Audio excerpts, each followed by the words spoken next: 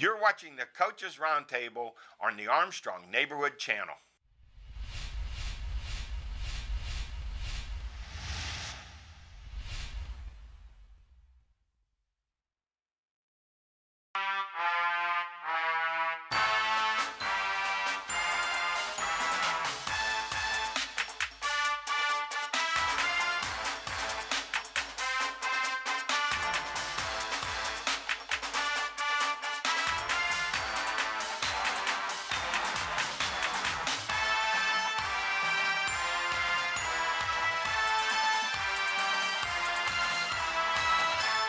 Welcome to Coaches Roundtable. I'm Ed Codi, and welcome our guest, the head coach of the Newcastle Red Hurricanes, Ralph Blundo.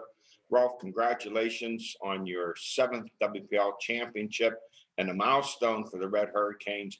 14th overall, you break a 13-13 tie with Farrell. And by the way, as I talked to you the other day, the greatest high school football coach in WPL history, maybe in the state, Phil Breidenball, you now tie him with 7 WPL championships. That's pretty heady stuff at one school, 2 coaches with 14 WPL championships. When you hear all this, Ralph, what do you think about?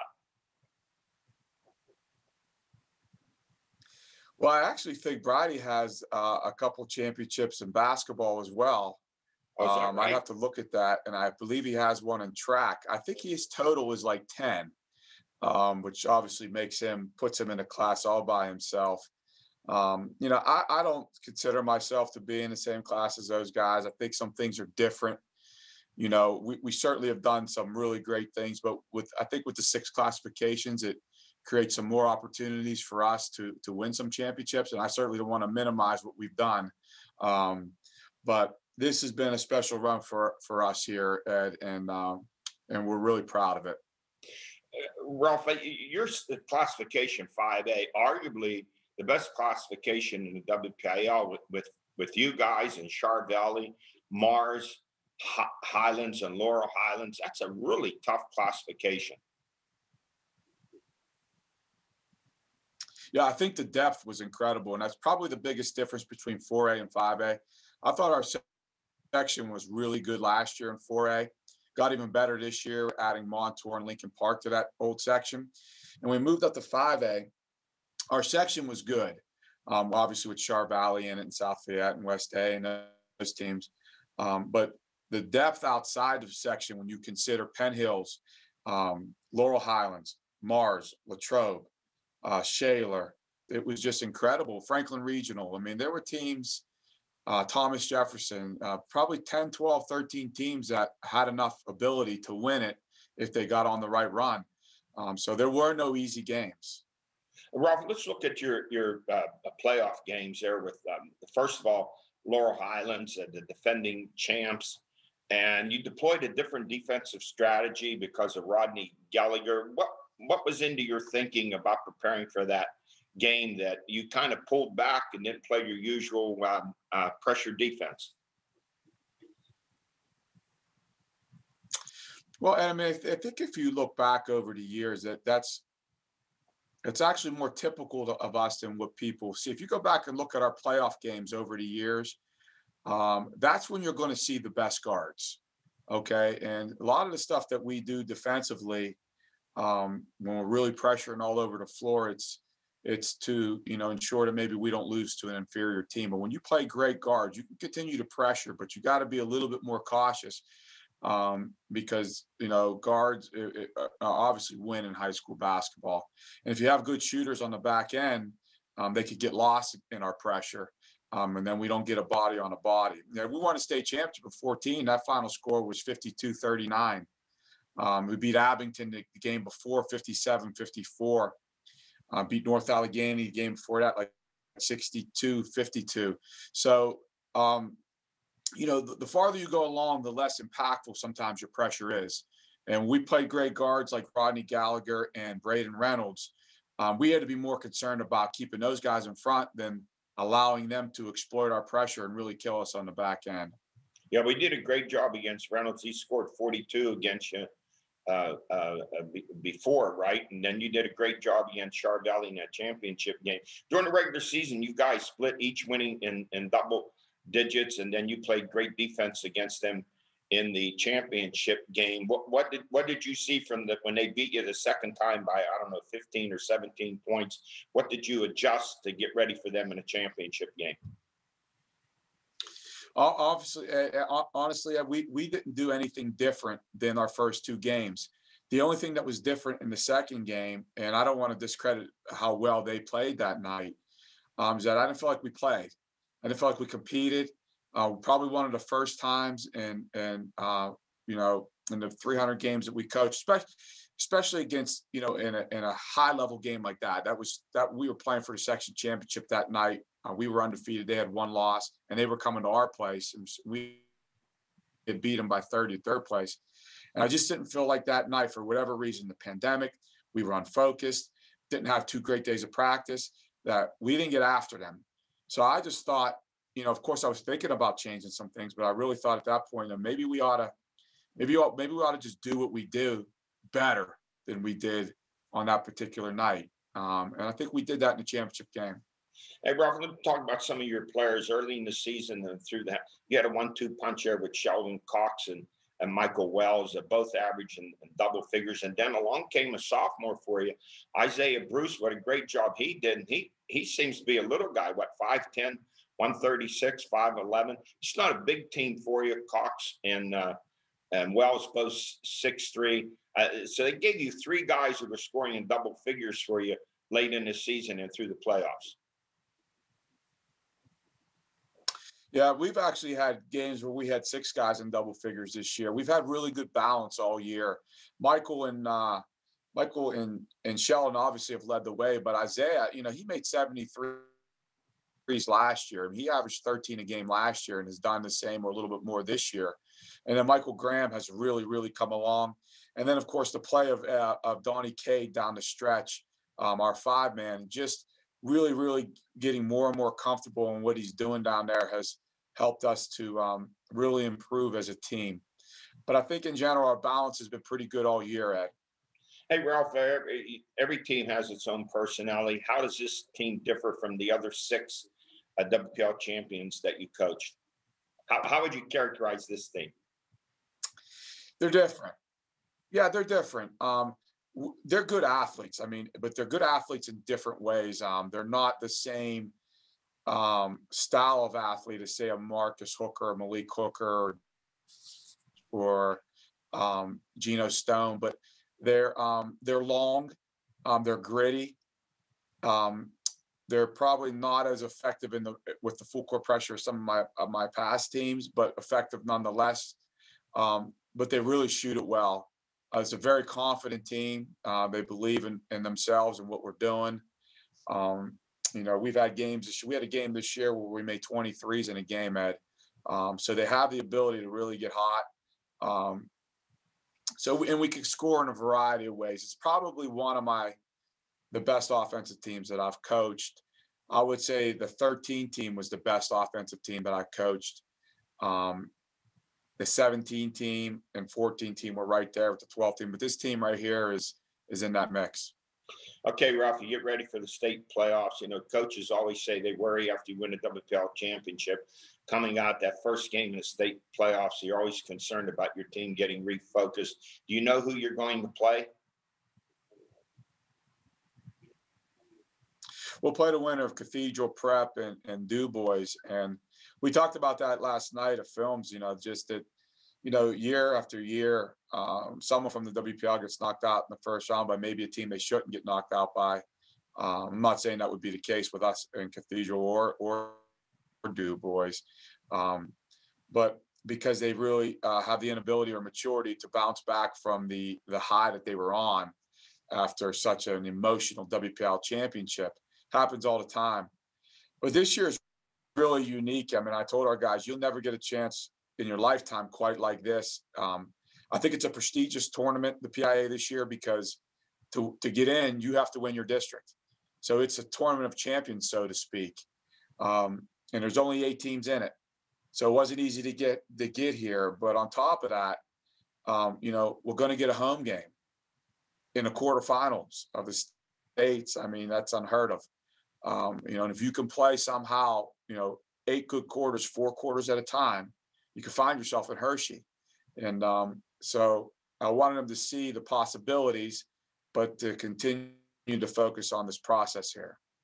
Hey, Ralph, thanks for joining us. Good luck to you and the Red Hurricanes as you are in pursuit of your second state championship. Thanks, Ed. I appreciate you having me. Okay, take care. I'll be right back with Ellen George. High school sports, community events, all of your favorite local shows are calling the Armstrong Neighborhood Channel their home. Find out everything your neighborhood has to offer on Channel 100 or on YouTube. Spirit, town pride, local communities. This is the Armstrong Neighborhood Channel. I am back, joined to my right by the Swami, George Abraham, to my left by the Tiger, Albert Campman. We'll talk more about my interview with Ralph Blundo when we get to basketball. Let's start off with PIAA Wrestling Championships. Seneca Valley's Alejandro Herrera Rondon won his third straight state title in the 152-pound class. The Oklahoma recruit finished this season 39-0. He was named the outstanding tournament wrestler. What a career he's had, and headed to one of the best schools in the country for wrestling in Oklahoma. Well, that last line right there is what tells me how good he is. You know, a lot of people say this kid's good, this kid's good. If you're going to wrestling to Oklahoma, that means you're great. Dylan Chappell, Seneca Valley second in a 132-pound class, his third state silver medal to go along with 3 WPL gold. He's headed to Bucknell University. And sophomore Tyler Chappell, he took third place in a 106-pound class. Cole Spencer of Pine Ridge in third in a 160-pound class. Dawson Dietz of Hampton, he took 7th in a 285-pound class. And in 2A wrestling, Eli Reese of Knock 4th in a 215-pound class. PIAA Diving Championship 2A girls, sophomore Maggie Foley of North Catholic, she placed 2nd. And in 3A Girls Diving Championships, sophomore Christine Shy of North Allegheny, she was a gold medal winner. In bowling, Butler freshman Kelsey McConnell, she qualified for the state tournament. And the Freeport girls won the West Division Team Championship. Julia Cummings led the Yellow Jackets with a 237 game. And in hockey, Brody Simcoe of Butler, he had 4 goals. Basketball, top scorers, Levi Orton, AC Valley, closes out his career with 32 points. Joseph Roth of Elwood City, 30. Maddox Clement of Butler, 28. Alexander Roth of Elwood City, 24. Both of them be getting ready here also for swimming championships this coming weekend at Bucknell. Sheldon Cox of Newcastle, 24 and 23. Nathan Waltman of Karn City, 22. 1,000 career points for the big guy. Joey Dudkowski of Pine Ridge, 22. Andrew Zimmerman of North Catholic, 21 and 35. And Devin Carney of Butler, 21. Michael Wells of Newcastle, 20. For the girls, Alexis Robinson of Rochester, 29 and 33. Lizzie Gresh of North Allegheny, 24. Liz Russell of Rochester, 24. Dominique Logue of Union Reimersburg, 24 and 1,000 career points. Ashton Pry of Montauk, 23. Corianne Hauser of Rochester, 21. And Anna Cantlubik of Slippery Rock High School, 21. Let's go to our basketball championships games. Boys, Karn City, 67. Powdersport 65.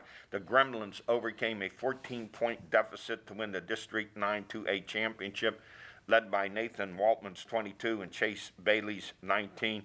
Next for Karn City, 22 and 2. They take on District 5 champ Conemaugh Township at Karn City this week. What a year for Karn City. The boys won the district championship in football and now this basketball championship. Well, the community really surrounds sports there. We've been to football games. And great atmosphere. You understand that's a big thing when the legacy is passed down to your parents, grandparents, neighbors, whatever. Karn City really cares about sports. And a WPIL 6A championship game, Upper St. Clair 56, Pine Richland 53 in a hard-fought game. The first title for Upper St. Clair since 2005. It's the third under Coach Dan Holzer. Pine Richland finishes 14 and 6, but this is their fourth title game in 6 years, and they returned 4 starters for next year. Yeah, that's no surprise. We've seen that forever also. And in 5A, Newcastle 61, Chartiers Valley 45, Sheldon Cox with 21. The 7th WPL title for Coach Ralph Blundo. The 14th for Newcastle. They break a tie with your Farrell Steelers 13-13 in the WPIL. And the other thing I was talking to Ralph about, he's tied with Phil Breidenball with 7 WPL championships that Breidenball won in football. But he told me Breidenball won a couple in basketball, one in track too. I didn't know that. He has about 10 altogether. So for Ralph, he's one behind Johnny Miller with 8, and Eddie Olkowski with 8. And of course, at the top of the pyramid is your great coach, Eddie McCluskey, with 11. Yeah, and I don't like talking about it because Farrell did it at the top classification every year. Yeah. So it's not it's something So it's something in my heart that I can't Right, deal and with. you should feel that way. You understand when you Yeah, do top absolutely. classification? Right. Like I talked to George last night. You understand how great Altoona was, and if Altoona played in 4A or something, they'd have 16. So it's when you play different classifications, it is major difference to me. I know Ralph does a great job, and I know Newcastle does a great job. I'm just talking. That's why I rate McCluskey higher. And you're right. And in those days, I can remember when Ed Heapy did a great job at Butler. He was good friends with Aiden McCluskey. He'd go 15-7, 16-6, finish second, and no playoffs. Yeah, exactly. You had to win a section title. I don't go for this home floor stuff in the inner district.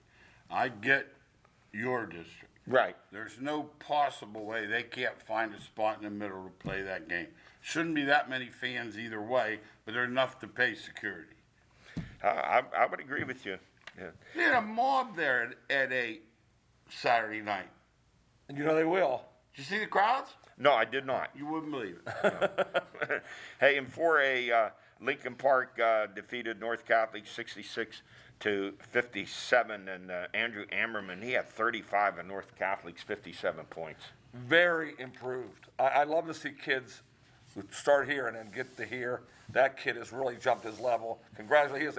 He's had to work hard at his game to do something like that. And in 3A, let's give a hoorah out for the Elwood City Wolverines. They win their first ever WPL championship, 53-50 over South Allegheny. No details in the game. It's the first title game for Elwood City since you were the head coach in 1986.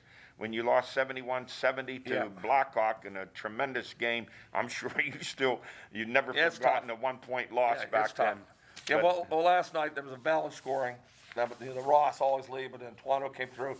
Gibbons and Milo Sesty are both great role players. They know their roles. They gain confidence going in, and what a great tribute to Coach Antuano and that team for winning it. Congratulations to the Wolverines. Albert, are you feeling old? Antuano, the coach, was 7 years old when you were in that championship game in 85. I know I'm old. I don't feel old. I know I'm old. Hey. He was just a kid coming to our camp. And, I mean, honestly, I'm not kidding. He was just starting out in coaching. I told him, don't you dare go to Wilmington. I said, you'll never get another job. So much for what I know. Hey, now let me ask you, how are Alexander and Joseph Ross going to handle the swimming championships in Bucknell, plus the state playoff games in basketball? They make it work. How's this going to work out? They make it work. And This one's going to be tough. And they made It's going to be hard, and right? they made it work all along. You know, when you on the day of a championship game, you're swimming 2 hours before the game. Yeah, but it's the distance. Oh, I get it. Now you're adding Lewisburg Yeah. to the equation. I know. I don't know how they they're have a home gonna do it. game. Yeah, They'll make it work. I don't know it a how it's home going to happen. game? I think WPL will. Most will talk teams to are them. getting a home in the quarterfinals. I think you get a home game. I'm not sure how. I don't know if they get a home game or not. I don't know But that. I'm saying it'll make a difference. Lewisburg. Yeah, it's going to be tough. Absolutely. But I'm guaranteeing they'll be there. And Chestnut Okay. Ridge isn't They'll be at exactly, both places. And Chestnut Ridge isn't next to Lewisburg either. They'll be both places. All right, into a Olsh 71, Greensburg Central Catholic 52 for Olsh 21-0. They become the 10th team in the WPL history to win 3 straight WPL championships. And in a 1A, Bishop Canevin 42, Rochester 27. The 5 losses for Bishop Canevin were all to higher classification teams. And let me say this about Rochester, guys. They finished 14-5, made the championship game. Last year, they were 0-21. Yeah, I've watched them play both years, and the kids put a lot of effort in to what's going on. But in single A, if you put that effort in and get better, except for a team like Canevin, you can make it there. You can get there. There's only 16 teams. Yeah. It isn't like there isn't like there's you can get through 40 teams. Single A's at 16 or 18 in the classification. So so school's watching. It can be done at any time. But the 6 classifications, you can get it done by hard work. Well, let me ask you guys this: with the Canes move from 4A to 5A, they keep winning. What are the chances they're going to bump them into 6A because they're short of teams there? It's like Butler's section only has 5 teams. It's the success factor. Yeah. And it's the amount of transfers plus the success factor. I'd say they're good 5 one more year, and then I don't know the exact thing for the success factor, but if they go to the state, they're going to be. Have they ever done it in basketball? Success factor, I don't know that. Football, they do it all the time. Lincoln. Yeah. Well, Lincoln had to move up. Is that why they moved up? Yeah. I thought Yeah, okay. yeah. That's what happened. That's what happened then. Okay. All right, let's go to girls' championship game 6A. North Allegheny 70, Upper St. Clair 36. The second straight championship for the Tigers. Alyssa Gresh, who's ahead of the pen, she had 24, and Paige Morningstar, she had 16. She's a volleyball star. She could play Division I basketball too. For North Allegheny, it's their 7th straight championship game and 5th title in the last 7 years. It's not stopping.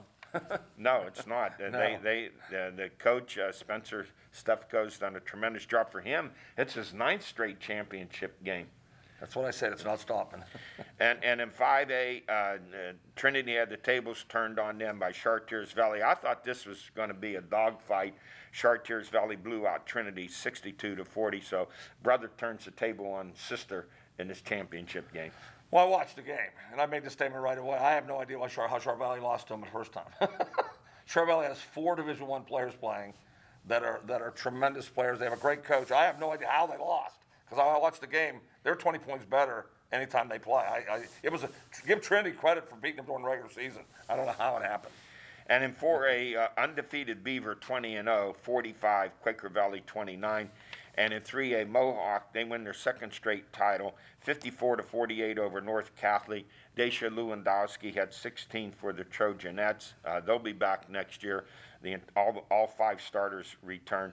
And in 2A, Neshannock 54, Sarah 44, the first loss of the season for Sarah Catholic. Neshannock 17-2, their 2nd title the last 3 years under Coach Luann Grabowski, who had a great run at Newcastle. Absolutely. And in 1A, Rochester, they win their 2nd straight, 71-41 over West Green. Yeah, Now we're on Rochester has 2 really good Oh, they're players. loaded. They players, yes. Don't they have 2 really good guards? Or Yeah, something? really. Yeah, Alexis Robinson really and good. Corianne Hauser. Yeah. Both of them are Two- excellent. they Now, both last year, were they still going, or did they get knocked off in the first 2 rounds? in the state. Yeah. No, they canceled the state. Well, Remember? they played 2 though. They I don't did. remember. I don't remember what happened. Because I was at the game right before Bellwood and Laurel. Some teams didn't play any state games at all. Well, right? they chose. Yeah. They chose. Mount Lebanon chose. All right, in District 10, you talk about a tough loss. District 10 5A championship, Warren 40, Slippery Rock High School 39. Emma Ruhlman of Warren made 3 free throws with no time left on the clock to defeat Slippery Rock. Yeah, tough. Well, that's not a tough loss. That's a devastating loss. Devastating. And I want to see the play because What happened? Why would you foul a 3? That's one of the cardinal rules in the game of basketball. Never foul a 3-point shooter. I like to see that. I'm going to look that play up. I'm going to look on YouTube trying to hunt that play down. Well, George, remember we did a Butler Seneca Valley Yeah.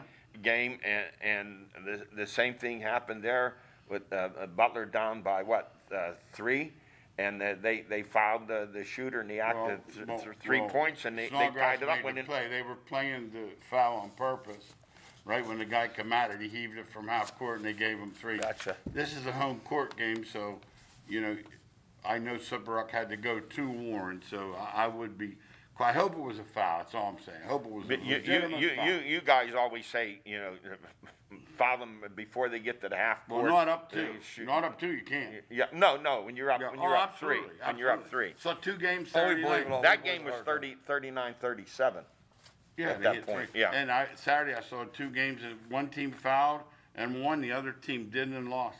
And now I'll give kudos to Warren for making the 3 free throws. Yeah, You understand? A high school pressure. kid going up there hitting all 3 Right, free all throws. 3. Yes. Absolutely, man. If you got any timeouts left, you got to make her walk there 3 times.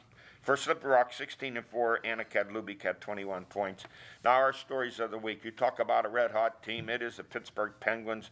They took a 5-game winning streak into the game against the Boston Bruins. Beat the Bruins 4-1. The resurgent play of Geno Malkin.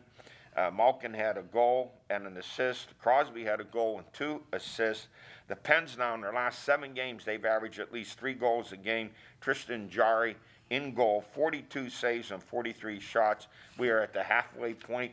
The Pens are 18-9-1 and rolling. I don't get excited this way or this way. I told you until the very end. That's why I am with hockey. I'm getting excited now the way Hey, we're playing. Crosby made a shot. Oh, How it went in, I have no idea. He was almost behind the net, and he put some kind of spin on it or something. Tertiary he put I on don't it. know how he made it. The goalie had to be thinking it's hitting the post, and he snuck it in there. Amazing. hey, good news. Major League Baseball, Mars High School grad, Pirate relief pitcher David Bednar keeps making a statement that he's going to be part of this bullpen. He has pitched 5 shutout innings with 10 Ks during spring training games. Well, when you go to spring training, that's where you make your name on a team like the Pirates because they're looking for players, and that kid has done it. So hope he makes it. Yeah, normally the teams that have the roster. Yes, stuff, yes. Like the Yankees, they're not watching, so they're golfing. Yeah, But this kid can make the team, which the would be, Yankees are boy, bored. 10 strikeouts in 5 innings. I mean, what's they want? Hey, college basketball, the NCAA tournament is going to be held in the bubble there at Indianapolis. Your 4 top seeds, Gonzaga out of the West, Baylor out of the South, Illinois the Midwest, Michigan in the East. Gonzaga 26-0, looking to become the first NCAA undefeated champion since Indiana in '76. How about the NCAA? Said, here's the rules. All you need are 5 healthy players. You don't even need your head coach if he's sick. Let an assistant coach. So you know what's pushing this, that $800 million There are a billion reasons. gorilla They all have for George it. Washington's picture on. Hey, Rick Pitino, he takes Iona 12-5. They win a conference championship, the 15, a record he has taken to the NCAA tournament. Let's say this, though. Most guys take over teams that are bad. Yeah. That coach got sick. They won it last year. Okay. Not that I'm taking anything from Pitino. Right. His record speaks for itself. But that team won last year, and the coach got sick. We're going to find out if India has any scruples because if they don't, He's there. I would have Patino there instantly. That's what He said he's staying at Iona after Indiana. Oh, did he say that? He said that. I didn't see in that. the Okay. Indiana Oh, Fire- wait a minute.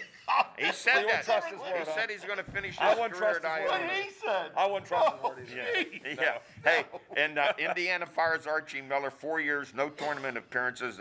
He lost the last 6 games of this season. You go to Indiana, there's no, we'll give you 2 or 3 years to rebuild. They're like- They have not won since Bobby Knight left. That tells you no, right no, there. no. Mike Davis won one time. They right there. won Expectations. It's the expectations. That's what's gotten them there. They are in a time warp there where they think every kid in Indiana wants to go to Indiana. Now, there yeah. was a time When that happened. when Yes. it did. It's like Notre Dame, Michigan football, name it. They're still great programs, but kids don't just want to go there. Right. And Indiana does not understand that. He got $10 million to leave, so he'll find something. Hey, and at Pitt, the third Pitt player enters the transfer portal, sophomore forward Gerald Drumgooley.